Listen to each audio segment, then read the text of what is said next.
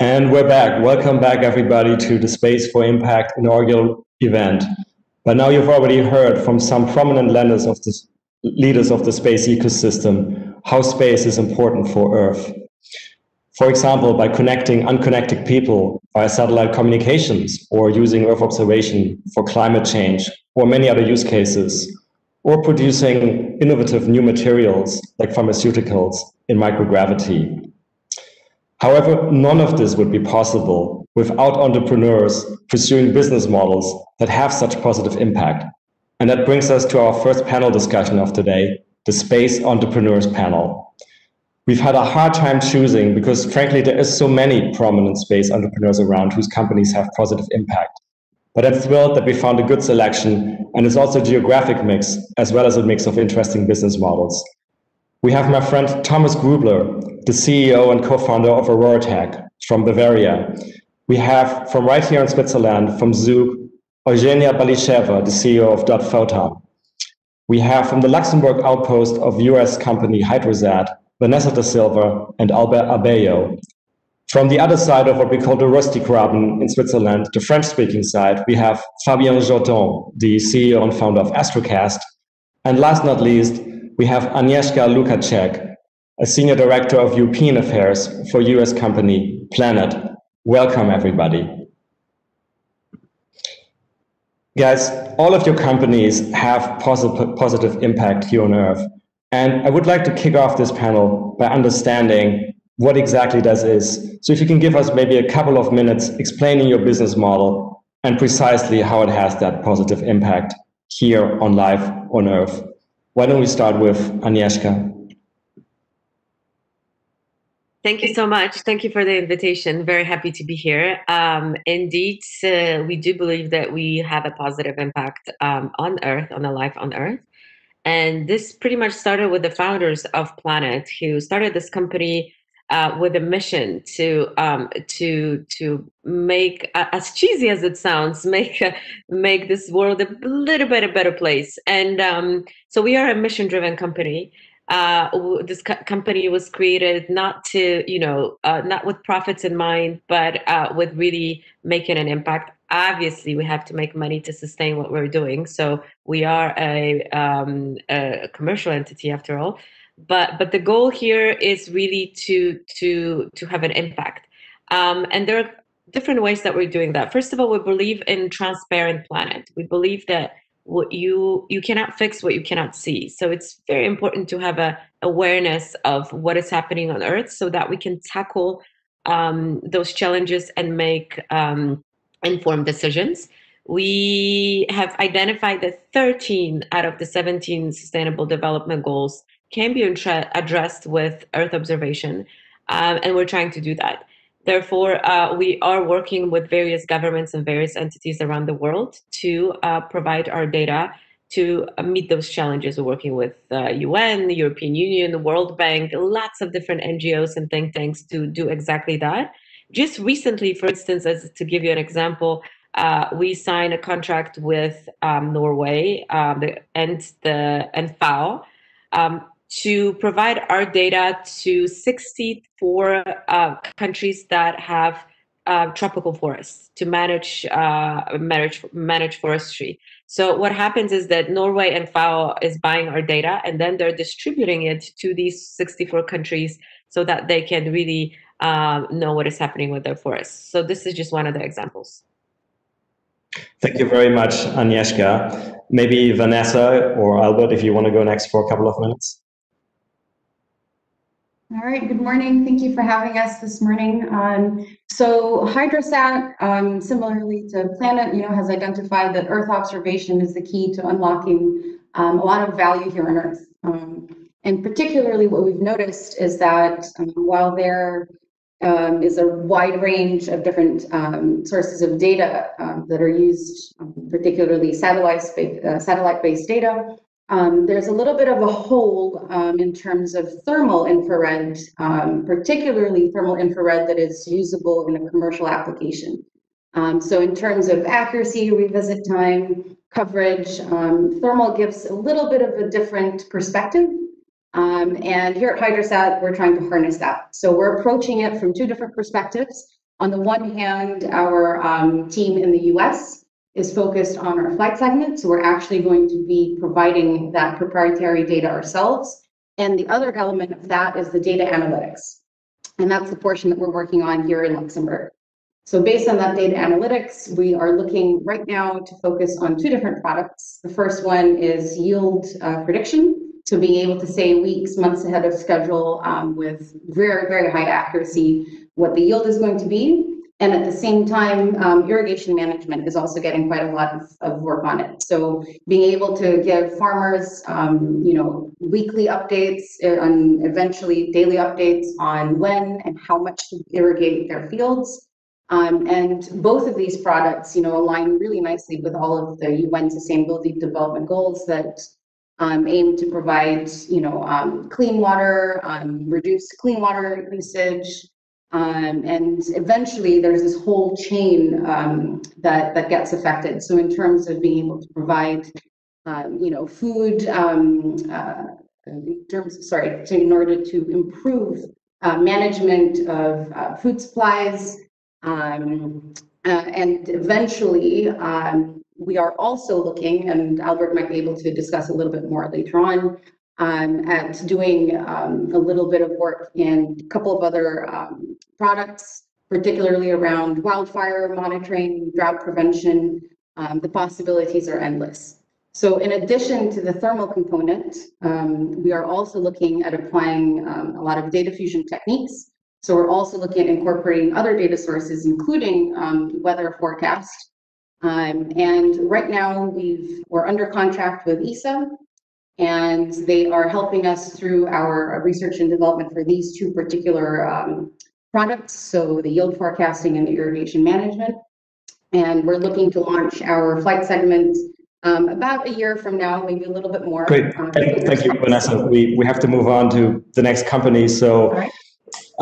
Eugenia, why don't you tell us how .Photon provides positive impact on Earth? Sure. Good morning to everyone. Very glad to be here. So .Photon is an enabler company in this space. Because when we speak about Earth observation these days, everyone speaks about data, about how images are great to be great helpers for us to monitor and change for the better land, atmosphere, and marine environment. However, the amount of data is significantly left on the side, like we will cope with it somehow. But already today, just by the European Space Agency's Copernicus programs, there are 12 terabytes of data produced daily. And this amount will grow with the requirements of a higher resolution or more data points for imaging, more sophisticated imagery. And as we all know, in the world of media files, the highest quality brings the biggest file size. And here where a lot of companies are stuck, because for today's we use a lot of lossy compression techniques, which allow for humans to look at the data and analyze it. However, with the amount produced, more and more machines looking at images, and the existing compression technologies are not suitable for machine vision. And this is where .Photon comes to the light, because we use a proprietary compression technology which allows to compress raw image data up to 10 times with no information loss. We have just, I think it's yesterday, that the confirmation of the validation by the European Space Agency has been published on the European Space Agency's website. So we are collaborating with ESA on the validation of this technology for the space sector. This tech has been used already widely in biotech, for example, but however, here the requirements and the stakes are higher. What we think it can bring, introducing this compression technology on satellite, obviously the optimization of the resources, because we can use the same infrastructure to send much more data. Then data is very expensive and will be even more expensive for the transmission and starting of use of cloud. I think NASA had a great example recently how much actually image data will cost. So it's not a very democratic tool. Making it smaller, make it much more transferable, make it more democratic, and gives more access to more countries or more scientists or more researchers the Earth observation data. So this is what drives us mostly, and optimization of the resources is definitely a goal number one for implementing raw image compression. Great, thank you very much, Eugenia. So Fabien, Internet of Things, there's obviously, it's a giant market, lots of use cases. Maybe you can tell us about some of those which have positive impact here. Yes, absolutely. Thanks for having me. Glad to be part of this discussion. So a few words about Astrocast. We are a satellite operator based in Switzerland and in the US. We are operating a fleet of nanosatellites to provide IoT communication services globally. And really the goal was to extend the coverage to the whole planet, because today only 10 to 15% of the planet is covered by terrestrial networks. So and satellite is the only way you can send data in these remote areas, and it is still very expensive today. So this is about to change with Astrocast. Thanks to our system, you can now connect any devices on the planet that is equipped with our low-cost communication module that looks like this. So this unlocks not only fantastic business opportunities, but most importantly, it allows us to have a real impact on some of global and persistent challenges. Whether we talk about climate change, air or water pollution, or even the pandemic, we're talking about global issues that need to be addressed with adequate tools and means. And by nature, a global constellation of nanosatellites in low Earth orbit is very well suited to have a positive impact on these global major issues.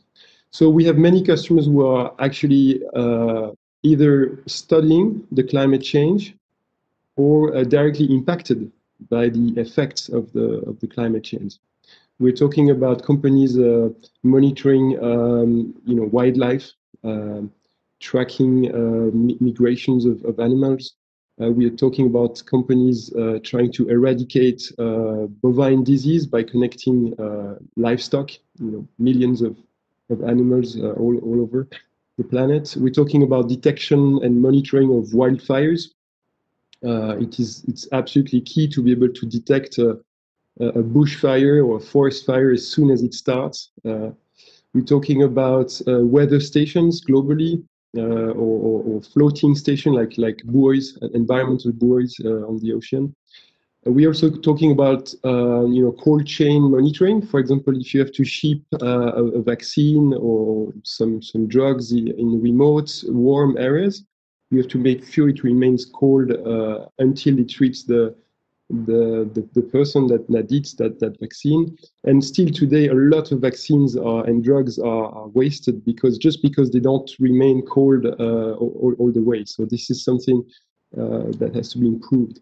Terrific. Yeah. Terrific, Fabien. Lots of use cases, as we can already tell. And finally, our last guest to present his company, and I think he's going to tell us about wildfires. It's Thomas. Thanks, Raphael, for the invitation to this event and for setting up this panel of these awesome guests. Yeah, although we are mainly started and are still active in this thermal infrared field, we also found out that we need to focus on a very pressing issue, so wildfires.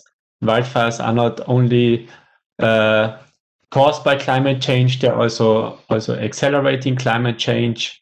And although wildfires are a very natural issue, due to heating, due to the global warming, they are also now pressing in the northern areas.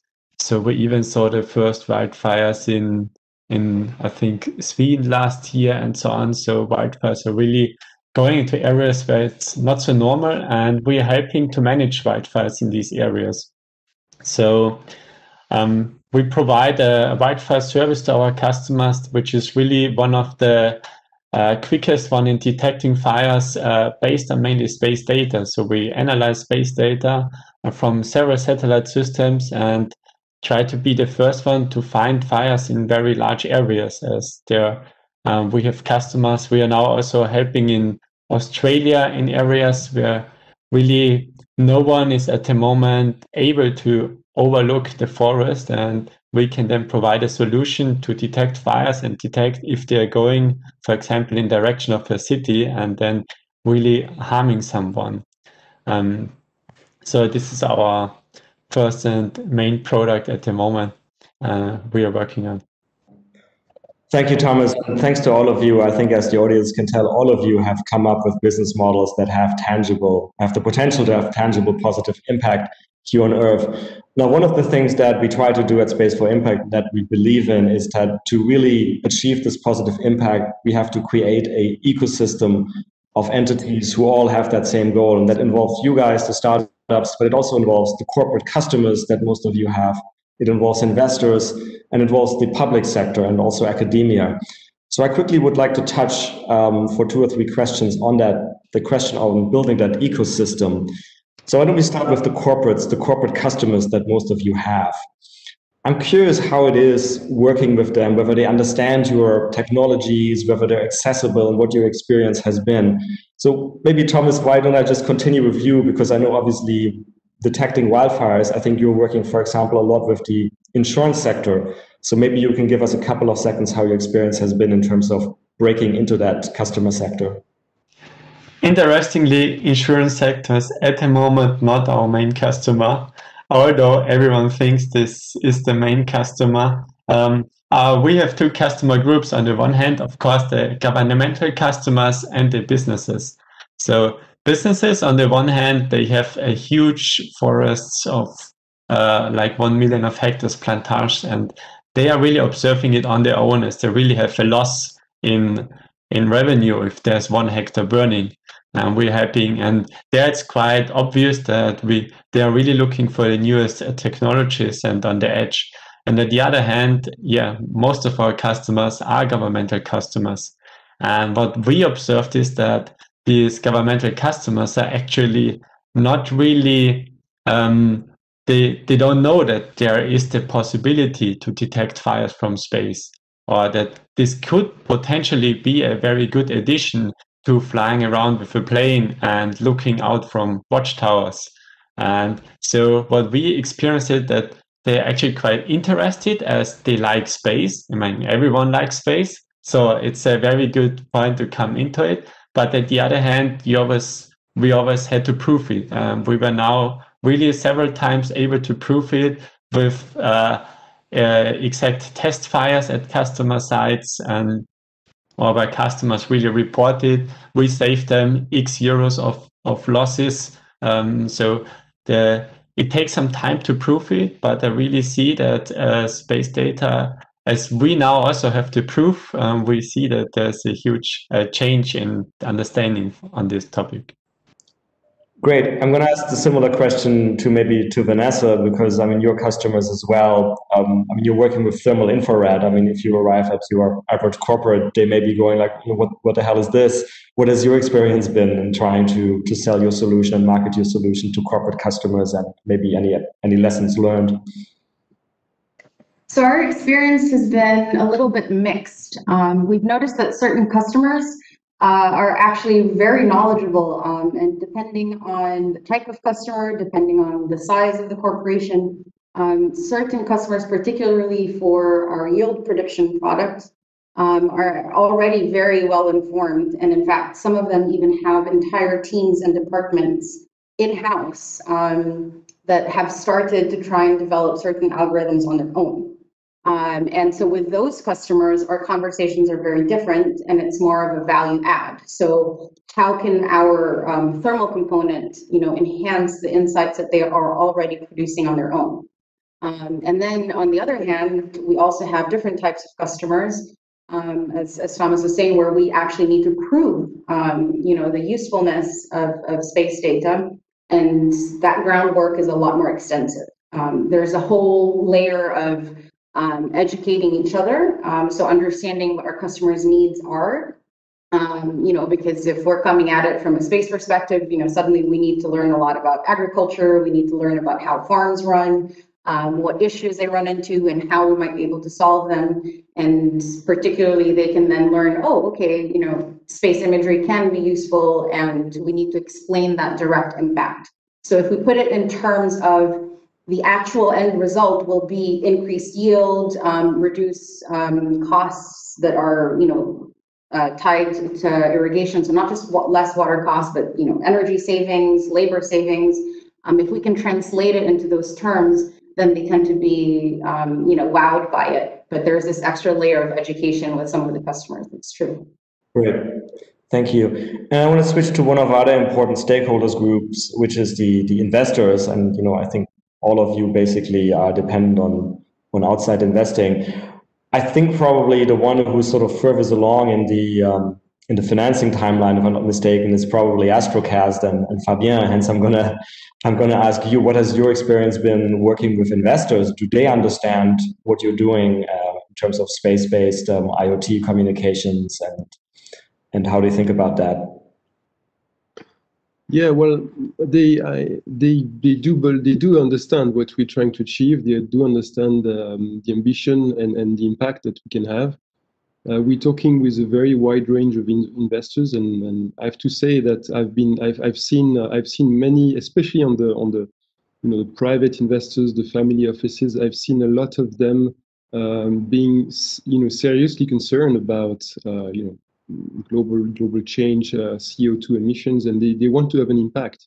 We're very happy to have several investors in our company that are very supportive of these values and very aligned with our values. And I think it's very nice to see that more and more impact funds are active and getting more and more important in the discussions. Not all of them, obviously. What still always drives the discussion is the business itself. But now what we see, we were talking about the large corporates and among the customers that we have, we also see that some of them are really impacted by these global issues, and they need to find solutions. They need to improve the automation, the predictive maintenance, etc. And they also think about investing more massively in solutions that help them optimize fleet management, that help them avoid sending people in remote areas driving hundreds of kilometers to check on equipment, and try to save costs on this, and at the same time reduce significantly their carbon emissions. Great, thank you. And then finally, another important stakeholder, of course, is the public sector in its various forms. And I'm going to ask Agnieszka, because I know that obviously Planet interfaces with the public sector at times, and also your personal history has a lot of public sector work. How is the public sector approach this whole thematic? How educated is it, and how much do they care about the impact which may come out of space technologies? I think it's getting better and better. There's definitely this wave now where everybody's kind of realizing that planet Earth is on fire, and I mean fire, quote unquote, meaning that we have to act now in order to make some changes. I mean, you can one of the kind of obvious examples is the European Green Deal. The biggest priority of this commission, of the European Commission, is European Green Deal. So pretty much everything that EU is going to be doing, it should be done in a kind of ecological, green way to cut carbon emissions to zero by 2050. And that is really cross-sectoral. So it's not a vertical priority, it's really horizontal. And Earth observation is going to be one of the essential tools for that. So we are actually speaking with the European Commission how companies like ours can help, and there's a lot of openness for that discussion. So I think governments are really opening up, and because they know that they have to act. We were a little bit worried actually that the pandemic is gonna put that in the back burner a little bit, because obviously pandemic is an urgent issue now, but sustainability doesn't stop and pause because there's a pandemic. So we have to act in parallel, and that is happening for sure. The World Economic Forum is also very much engaged. So there's a light in the tunnel for sure. Great, thank you. And finally, Eugenia, you can pick any of these stakeholder groups we talked about, and maybe your experience, how it's been working with either corporates or the public sector. Yeah, so actually we are interacting with all of them, and I think the common line would be that we saw a huge change in the last 2 to 3 years. So when we were pitching the company to the investors, or to the academia, or to some public bodies, there was a lot of there are open questions, and the need in sustainable solutions for the space sector were not, especially for the Earth observation data, were not so obvious. Whilst, for a good example, pitching to the investor, I could spend quite a lot of time explaining the problem. Now one slide is enough, and everyone starts to nod straight away once you just define it. Because with the growth of data, with the growth of companies using this data, and there is obviously an understanding in optimization, or a need on optimization to how to manage it. A follow-on question: which stakeholder group do you think is easiest to work with, and why? Surprisingly enough, is probably public organizations, like, for example, the European space agencies. I think they started to be, they have to embrace innovation, and they produce innovation themselves. So I think they were probably one of the fastest to start adopting to this new world, where you have to collaborate with startups to get the newest technology as fast as possible, and they have different programs to do so. Whilst with the corporations, sometimes a huge machine, so even if there is an individual will to participate, you still you need a half of the year to bypass the compliance sometimes, so just to start working together. So there is a change as well. So things start to get faster. Big corporations start to create the programs for young startups, where they can try to use new technologies. But I saw the fastest change probably in the public bodies. Thank you. And I would like to ask one question to all of you, and if you can keep it sort of short and sweet in 1 minute or less, sort of now understanding our goal of building this ecosystem of all of these stakeholders to promote space technologies, and specifically the potential of space technologies for positive impact. What is one action you think we should be taking? Why don't we start? We just go back to Eugenia. Well, I think the beginning to work on standardization of processes straight away would be a great help, actually, to establish a better ecosystem, because we can end up having a lot of companies producing different things, which there is a bit of lack of interoperability. If we try to structure the process straight away since the very beginning, I think we can get faster and better results. Great, that's a good one. Agnieszka, what do you think? One action? Public-private partnerships. I think we're all in this together, and I don't think anybody can address these issues alone. And industry has a strong role to play. Public needs to be open to it. Industry can help a lot, but industry, obviously, to survive, needs to also have some sort of revenue. So I think public-private partnerships are the way to go forward. That's another good one. Vanessa or Albert, what do you think? Yeah, so I think I would say maybe increasing the awareness of both private and public sectors, and making them understand the importance of sustainable development. So as an example, this panel session has made us realize the importance of communication between different stakeholders, especially from what Eugenia and Fabian said. So the importance of facing new challenges. As an example, having increasingly big data sets for a hydrosat. So we can think of better methods of compressing data sent through a downlink, or if we have distributed sensors or data sets coming from different parts of the world, methods for sending them back to our database. Great, thank you. Fabian, I saw you nodding, but you can also give your contribution of what do you think the actions that we could take? Yeah, absolutely. So I also believe that we should make more efforts to try to combine our strengths. So this is why I think this kind of initiative is really important. I think if we can combine our different systems, we can bring a very powerful solution. Just looking at the startups and the industry, for one example, if you combine satellite imagery together with measurements on the ground with a network of sensors, this brings more value. It's very powerful to better manage water resources in agriculture, for example. So really spending more time looking at how we can combine the great systems that we designed. Great. And finally, Thomas, what do you think initiatives like Space4Impact should do? What actions should we take to build the ecosystem? I would go a bit broader. So governments always have a big impact on what technologies are developed and where we are going with new inventions. Although startups and so have ideas, governments mostly decide which are developed quicker and which are developed faster.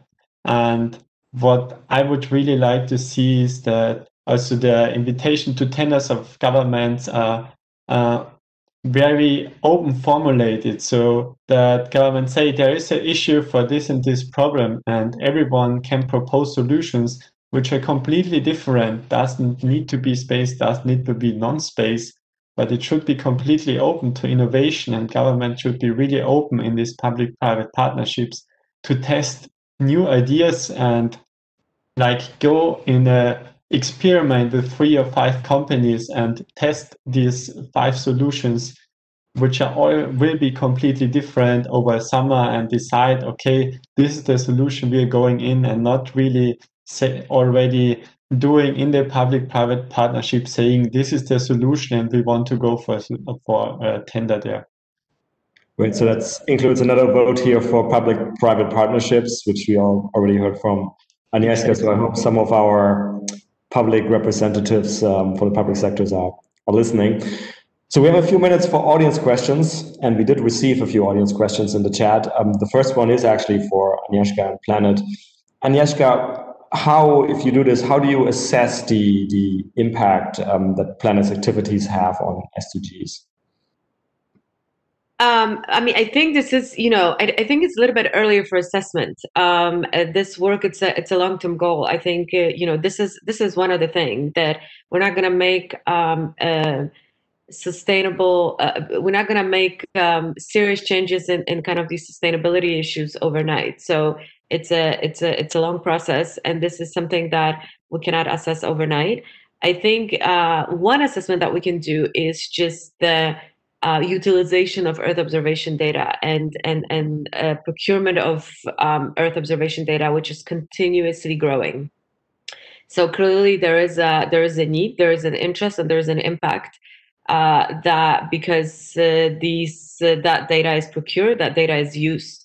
I do want to highlight that we're not working here alone. So we're not working in silos. Our data is not gonna change the world by itself. So it's in combination with all kinds of different data sources that need to be fused together, and working with other partners to make sure that we have the best available information out there. So that is something that again requires cooperation between public and private sectors. Great. And then we have a question for Fabien and Astrocast. Fabien, where do you see the highest levels of customer interest? I guess that's from which industries, for which use case of your product? Yeah, thank you. So initially, with the first service that we are offering, we see a massive opportunity in the agriculture and livestock industry, and as well as the maritime industry.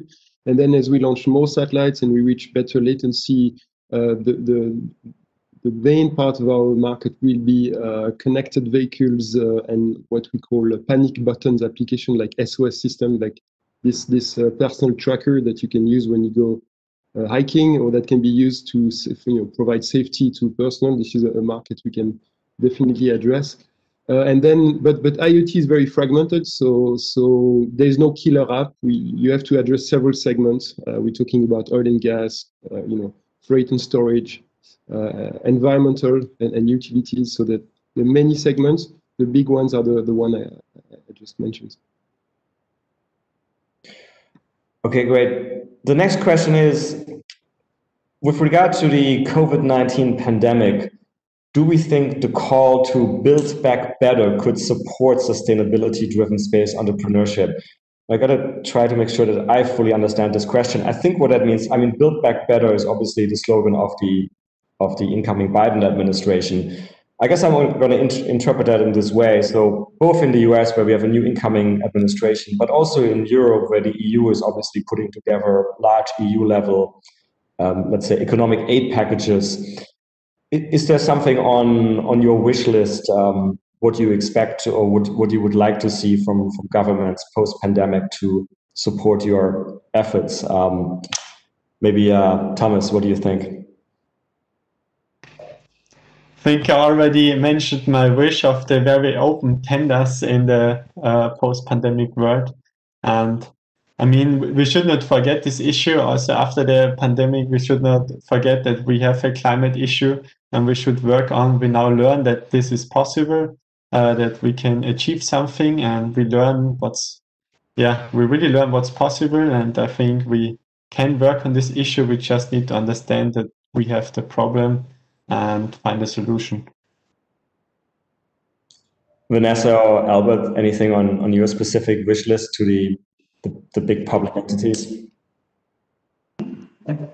So I totally agree with what Thomas said, and I think a good example of that is wildfire management application that both Thomas and we are working on. So I think a good example is the prediction and monitoring of severe droughts. So severe droughts are an increasing problem in the earth. Climate change experts are telling us that this will be one of the main issues in the coming years. So space entrepreneurship and the launch of space imaging satellites can be of great help to achieve this. Rafael, can I shortly jump in, please? Sure, go for it. We just found out that we can develop a vaccine with the whole world all together, and probably have a lot of different vaccines now in the pipeline, which all have very good proofs. I think we could do the same also for climate change if we say this is an issue and be really open and just develop something. We can go in this direction. Thank you. That's a really encouraging thing to say. Fabien, anything that you would like to see from the incoming US administration or the EU post-pandemic?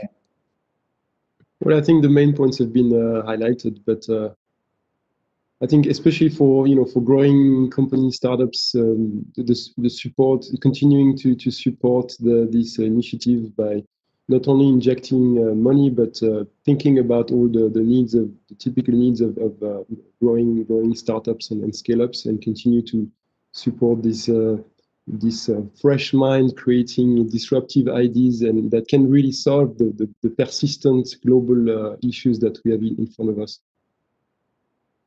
Great, thank you, guys. The panel is coming to an end. I would like to thank my six fantastic panelists from 5 companies who all have tangible positive impact. Yonerv, Agnieszka from Planet, Fabien from Astrocast, Vanessa and Albert from Hydrosat, Eugenia from .Photon, and Thomas from Aurora Tech. I think this has been a great discussion, despite obviously not having a lot of time, and we have some, I think, really valid ideas we should follow up on, like the public-private partnerships, the standardization, and the educational efforts. And I'm sure we'll hear more about that during the rest of the Space4Impact event today and tomorrow. It's now 10:49. We have a short break until 11 a.m. Zurich time, and then we will continue.